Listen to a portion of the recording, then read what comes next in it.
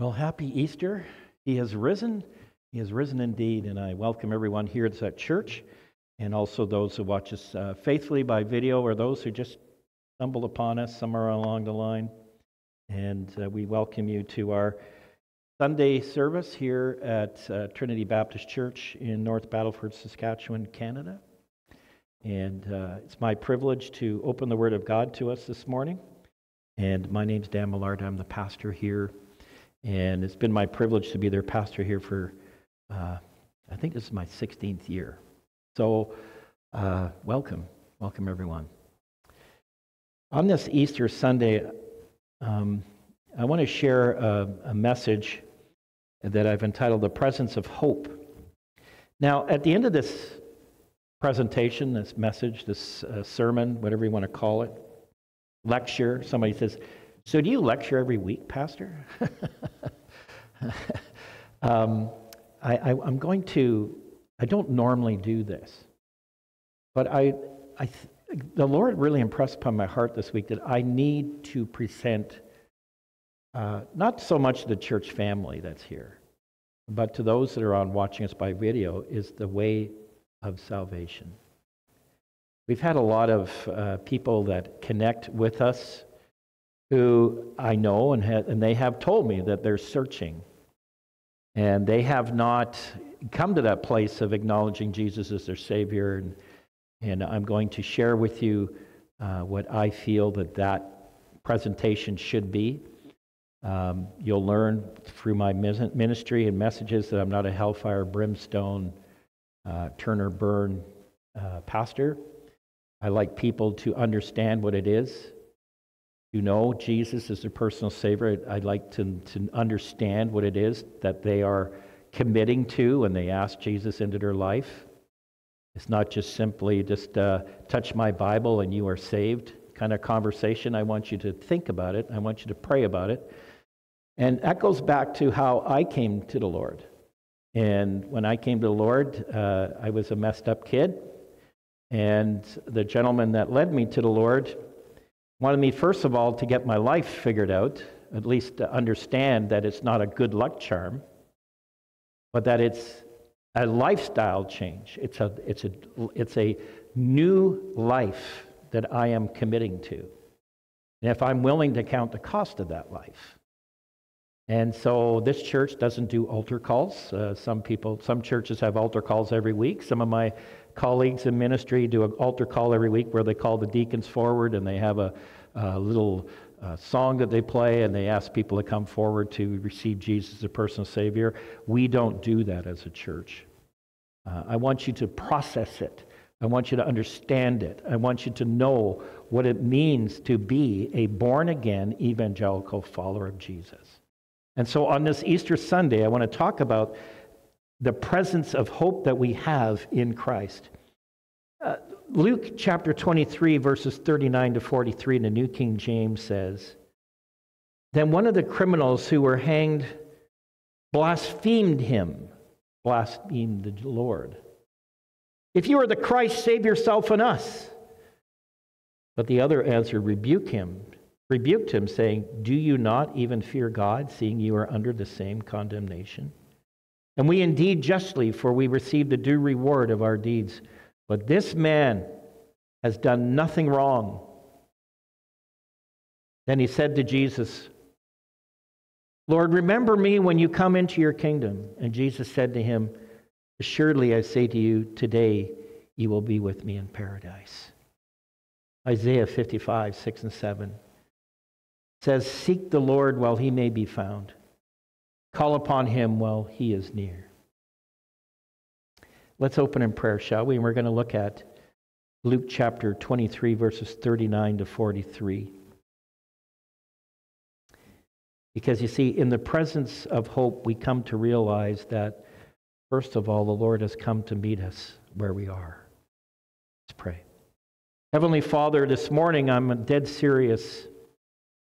There are people watching us by way of video this morning that don't know you as your personal Savior, and I'm here today, Lord, as your mouthpiece, as your spokesman, asking that they would consider reaching out in becoming a born-again believer in Jesus. Father, I do pray that you would take this message of hope, take this message of Easter, that for so many years and so many people have come to understand it, but it's come to the point sometimes where they forget, excuse me, the real essence of why we have Easter. And what's it all about? And they get caught up in the pageantry, they get caught up in the emotion of the moment, but they don't see the need of knowing you as their Savior, because they only go to church maybe at Easter, at Christmas, and maybe Thanksgiving if the family pushes hard enough. But Lord, this is a conversation that you have pressed upon my heart for individuals personally that are watching us by way of video, who are also in my heart as needing to know you, and to needing to know you stronger, and needing to know you in a way that brings honor and glory to you, Lord. And so, Father, as we look at this message today, we do pray that you would help us. We ask this in Jesus' name. Amen. First of all, we see the Lord has come to meet us where we are. In Luke 23, verses 39 to 43, we have here the account of Christ on the cross. Here's individuals who had differing opinions of what the Lord should do. And with the Lord, he comes and meets us where we are. Have you ever wondered, of all the crosses on all the hills in all the days in any month of the year, of any year, why was it that cross? Why was it that hill? Why was it that month, on that day, and at that time? I suggest to you that it was not by accident that those men were in that place in the presence of Jesus. It was not by accident that Jesus was crucified in the middle of those two men. It was a divine plan of the Lord all along. You see, the Lord orchestrated the meeting of Jesus with these two men. We see it in Matthew 15 when he says in verses 25 to 28, "Now it was the third hour, and they crucified him, and the inscription on the accusation was written above, 'The King of the Jews.' With him they also crucified two robbers, one on his right and on the other on his left. So the scripture was fulfilled, which says, 'And he was numbered with the transgressors.'" Isaiah 53, verse 12. "Therefore I will divide him a portion with the great, and he shall divide the spoil with the strong, because he poured out his soul unto death, and he was numbered with the transgressors. And he bore the sin of many, and made intercession for the transgressors." That's from Isaiah. That's from the Old Testament. That was written eons upon eons upon eons upon eons before Christ's crucifixion. Even back then, they knew that this was what had to happen. Perhaps this is one of the first times when we look at the men on the cross that they had an opportunity to experience the presence of God in their life. But when they needed him most, there he was, right in the midst of them, reaching out to them. One thief dying on the cross took advantage of God's closeness when he says, "Will you remember me when I come into your kingdom?" And the other one says, "Hey, why don't you just save us and get us off these crosses so we can go on with life?" One got it, one didn't. There are people watching by way of video today that get it and others that don't. Those who don't, stick with me, because we're going to show you how it is that we can stand here today and say that we know Jesus as our personal Savior.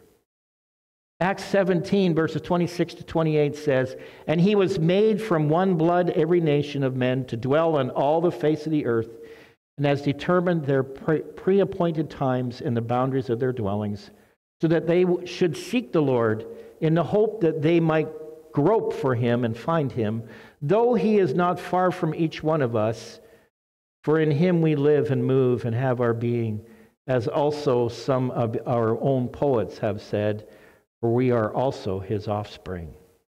Isaiah chapter 46, the first part of that verse says, "I bring my righteousness near, it shall not be far off." Isaiah 51, verse 5, the first part of that verse says, "My righteousness is near, my salvation has gone forth, and my arms will judge the peoples." You see, in the routine of life and in the crisis of your life, the Lord is near you. He is your hope in the midst of all that happens in your life. The Lord places himself there so that you may experience his salvation, his comfort, his love, and his passion for you. Thus, in the presence of hope, we come to realize that the Lord has come to meet us where we are. In this case, he's on the cross with two others. Secondly, in the presence of hope, we find that the Lord accepts us as just as we are. Isaiah 55, 6 and 7 says, "Seek the Lord while he may be found. Call upon him while he is near." You see, the thief hanging on the cross was still a thief when he said to Jesus, "Lord, remember me when you come into the kingdom." But he was no longer a thief when Jesus said to him, "Today you will be with me in paradise."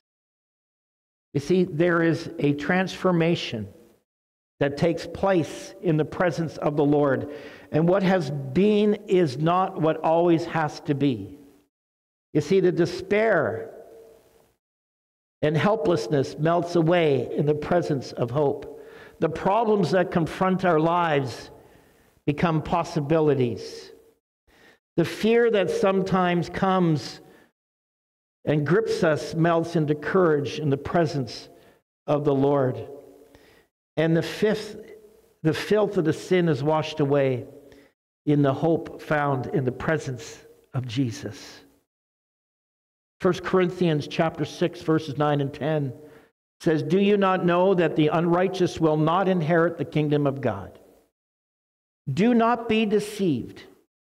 Neither fornicators, nor idolaters, nor adulterers, nor homosexuals, nor sodomites, nor thieves, nor covetous, nor drunkards, nor revilers, nor extortioners will inherit the kingdom of God."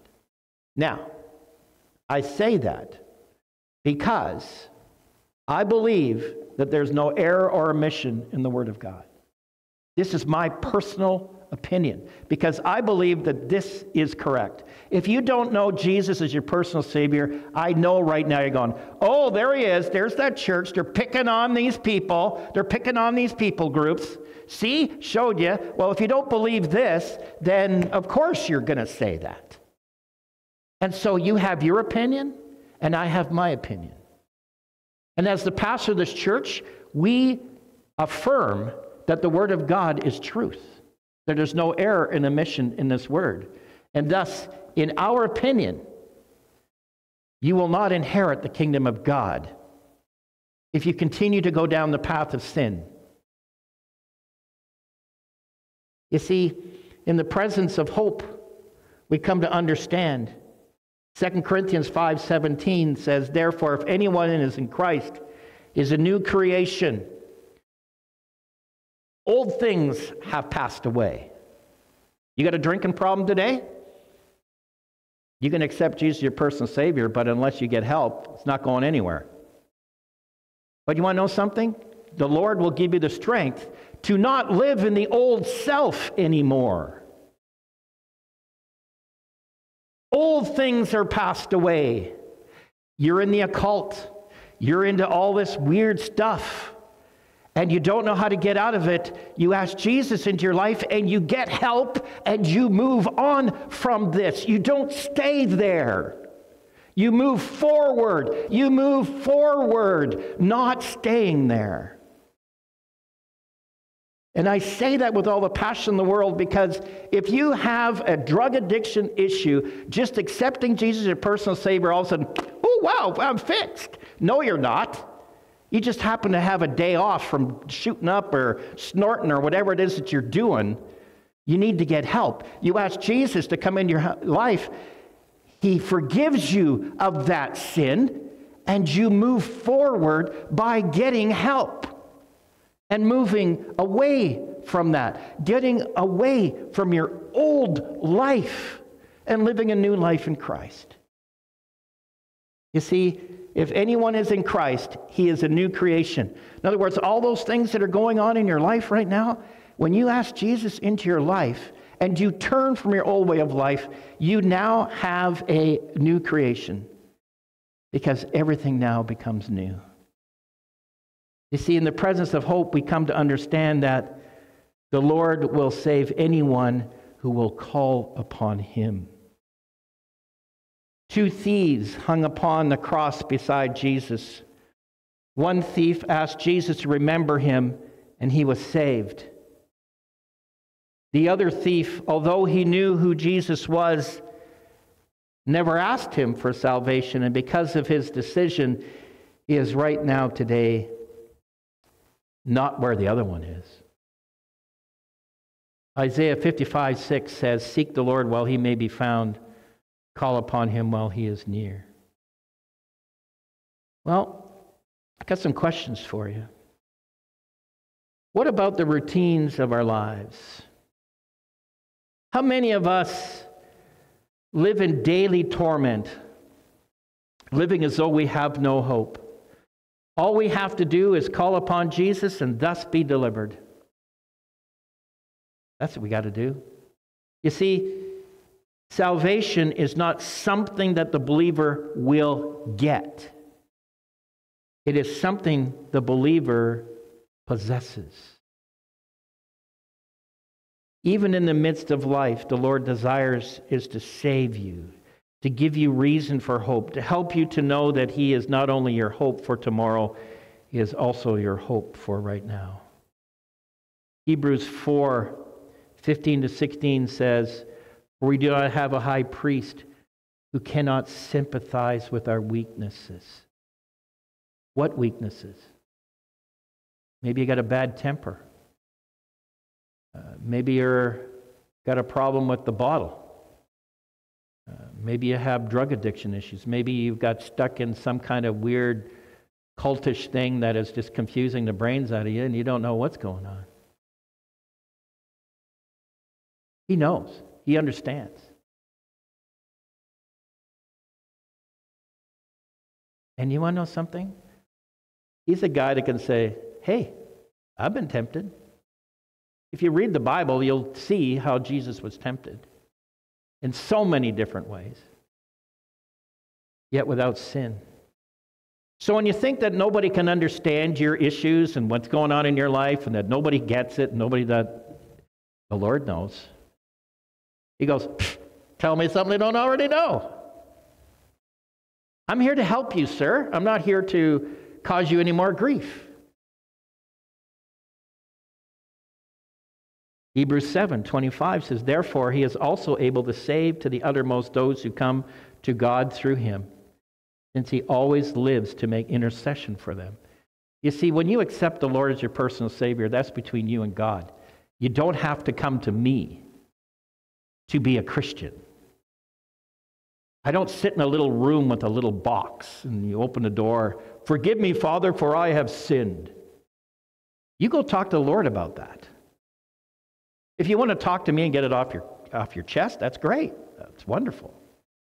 But you don't have to. This is between you and the Lord. It's not me.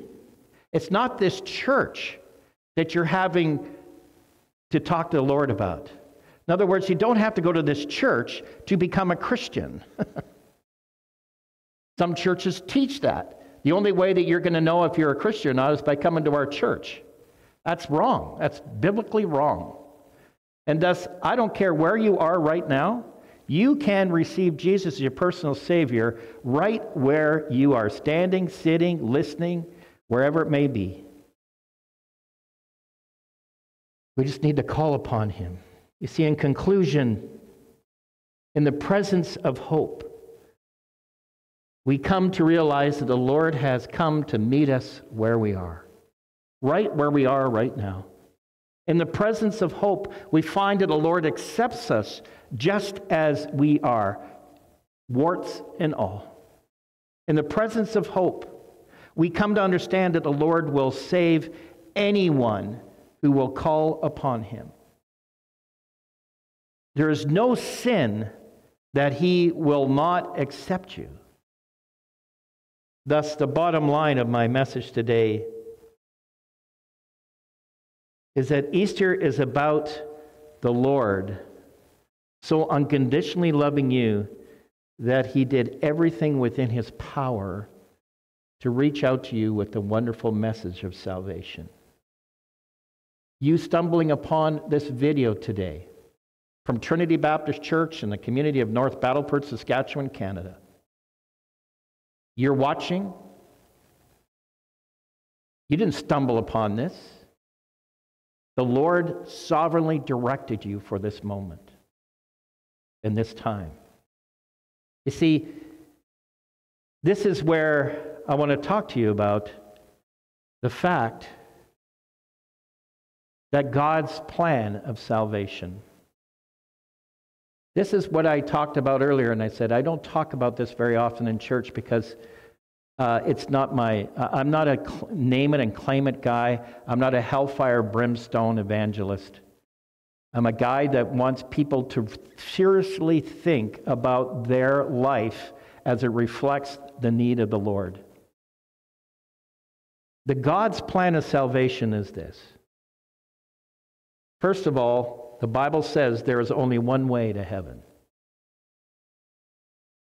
It says in John 14, verse 6, Jesus said, I am the way, the truth, and the life.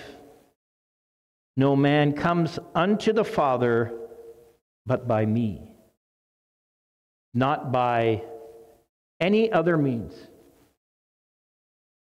Thus, this is between you and God. Good works cannot save you. What are good works? Well, I live a positive life. I ascribe to the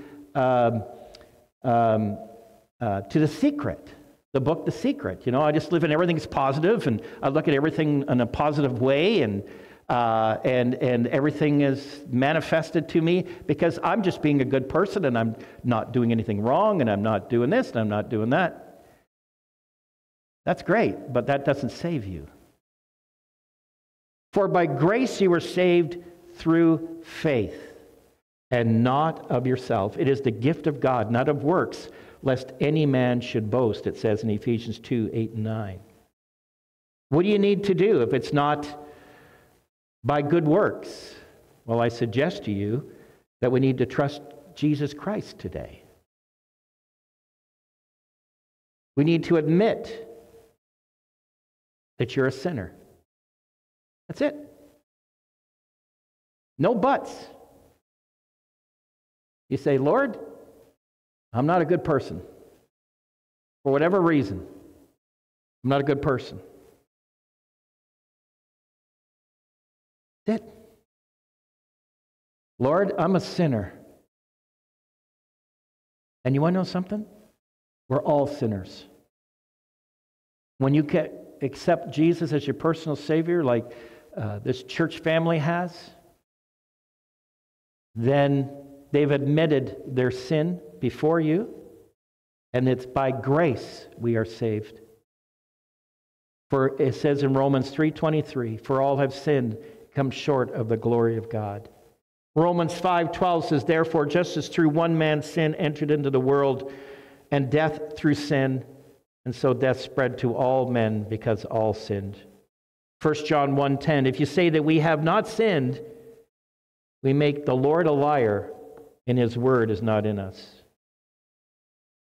Thus, we need to admit that we are sinners. We need to be willing to turn from sin. We have to repent of sin. You know, I get really surprised when I hear of churches where they say, oh, we had an evangelistic rally and 700 people came to Christ at their rally. And I said, really? You must have the fastest growing church in that community. How was your attendance on Sunday? And they get quiet and they go, well, what's that all about? I says, well, come on. These people need to be willing to move forward in what they've asked Jesus into their life about. I remember when I came to Christ, the individual that led me to the Lord, his name was Don Phillip. Uncle Don said to me, are you willing to turn from your old way of life and live a new life in Christ?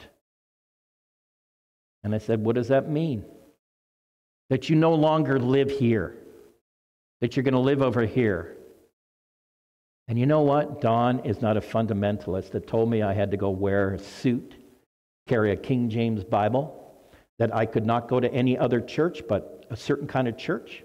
No, he just said, you just need to turn from your old way of life and live a new life in Christ. I'm here today because Jesus came into my life. And it was through the witness of a godly man and his wife and family that I wanted to be like Don. I want to have a beard like his. He had his beard. I wanted to have a dog like he had. He had a husky dog.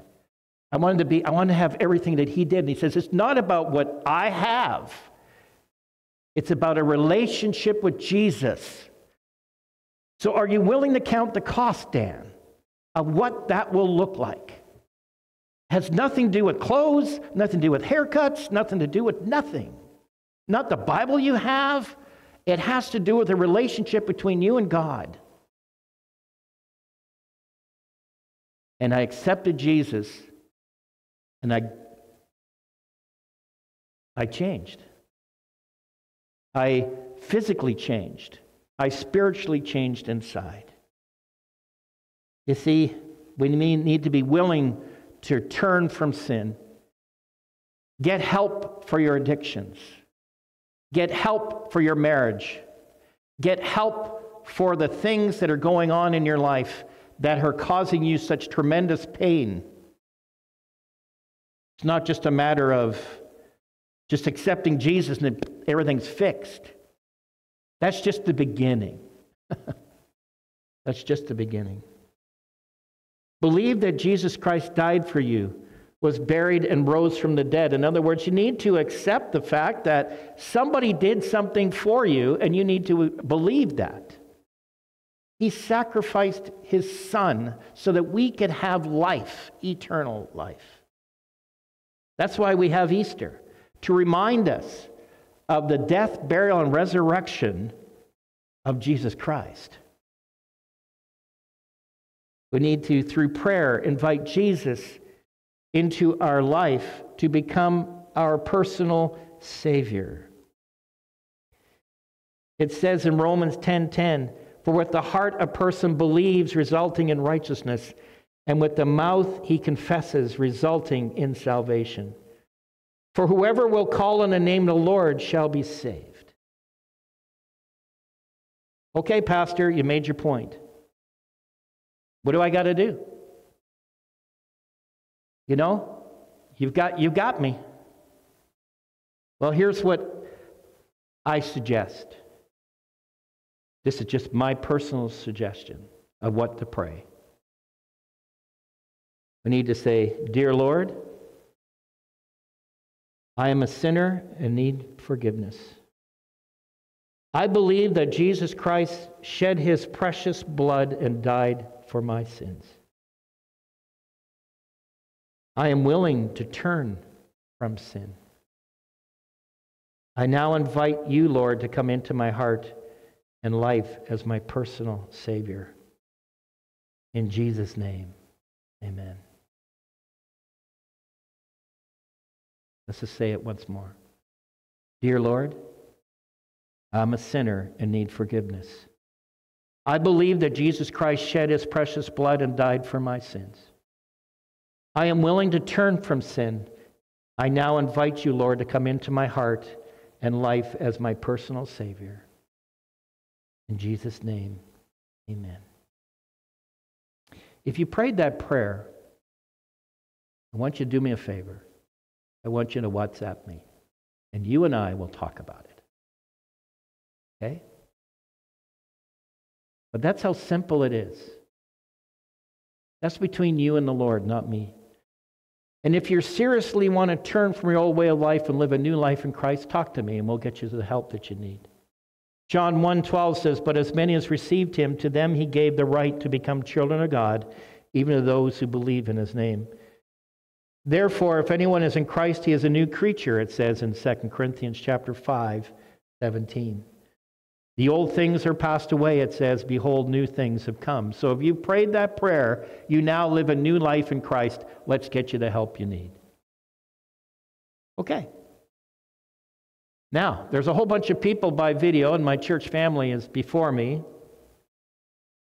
If you have received Jesus as your Savior, this is a reminder to all of us. As a Christian, we should read our Bibles every day to get to know Christ better. I know it can become a task at times. And we get behind and we get overwhelmed. I just say, just keep reading. So what? You didn't make your... If you have a universal reading plan like I use and I miss a few days, I just keep plugging away at it. Keep plugging away at it. And why do we do that?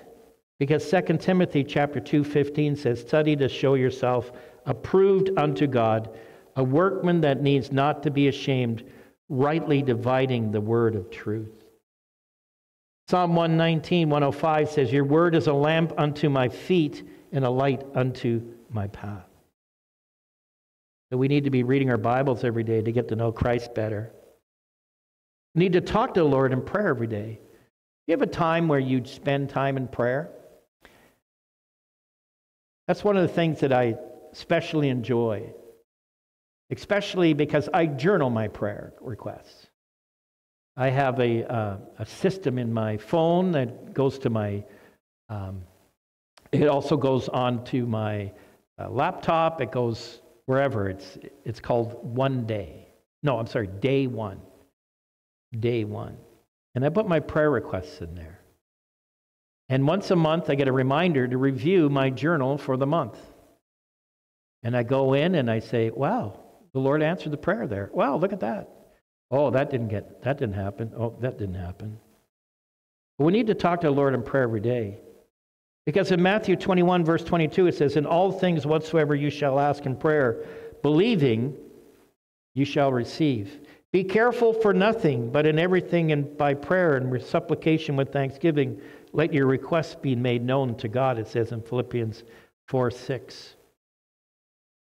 Another thing that you should be doing if you've received Jesus Christ as your personal Savior is that you should get baptized. Get rid of that old life altogether. And in our faith practice, we don't sprinkle babies, nor do we pour water over your head. We baptize by immersion. Old life, new life. Old life, new life. Thus, if you haven't been baptized and you are attending a local church, talk to the pastor about it. You should be attending worship at a church, not just watching on TV. I mean, I think it's it's kind of cool here in the community I live in. Depending on who you talk to, our community is anywhere from 15 to 18,000 people. It never fails wherever I go now. Somebody say, "I saw you on Facebook. I saw you on YouTube." And I go, "Oh, okay, yeah, thanks, yeah, that's good." And I say, "You should come to church sometime." And they never show. Well, you want to know something? You need to be in church. You need to be there. Because it's part of the mandate of a Christian believer that they worship, that they have fellowship with others and that they serve with other Christians in whatever way means that a church has.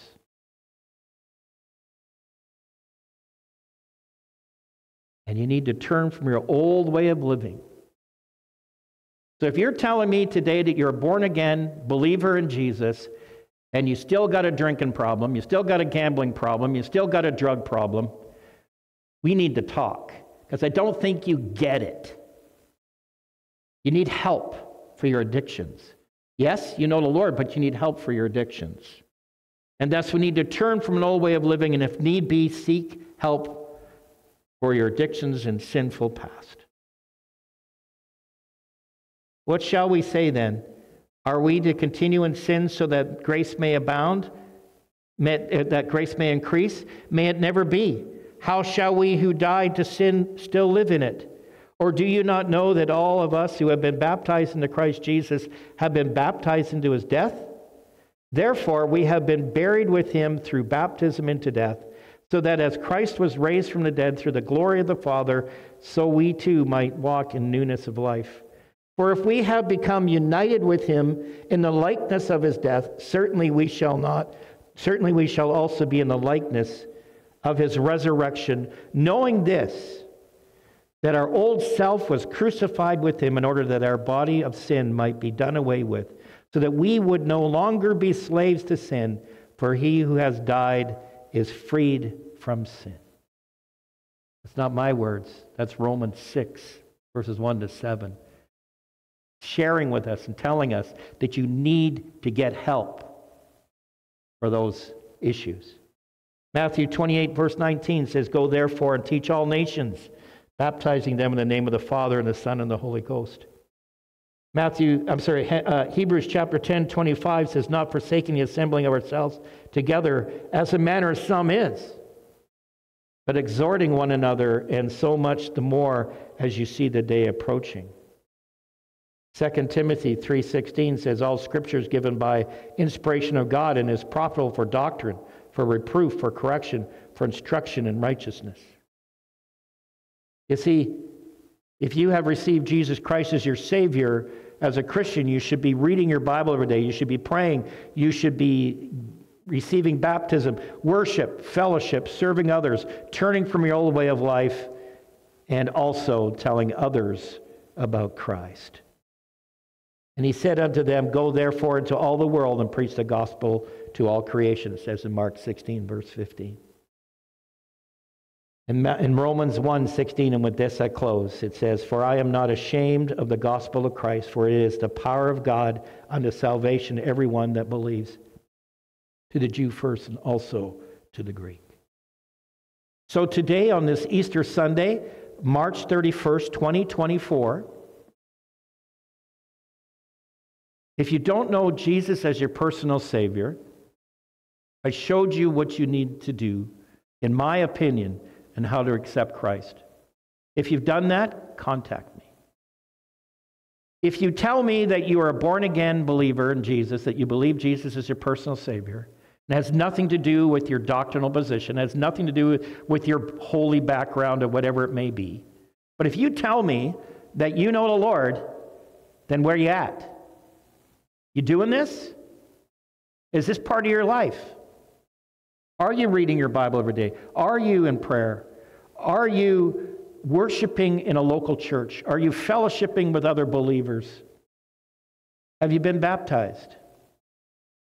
Have you turned from your old way of life, or do you still have the issues that you had pre-Christian faith? I trust you don't. But if you do, contact me and we'll get you help. Because after all, as a born-again evangelical believer in Jesus, we need to tell others about Christ. Let's pray. Heavenly Father, I thank you for this message this morning. Father, there are those who are watching by way of video that I am sure that this has been between the eyes moment, either because they don't know the Lord like the one thief, or they know the Lord like the other thief did. And here's Jesus in the middle, and he's saying, I want both. I want you both to continue to go forward. And for the thief, who says, just help get us off this cross. It's all I need. Lord, he met his own. And then the other one who says, Lord, remember me. And he says, you'll be with me in paradise. You'll be there. So, Father, there are people watching by way of video this morning. They're on one side or the other. And I pray, Father, that you would speak to their hearts on this Easter Sunday.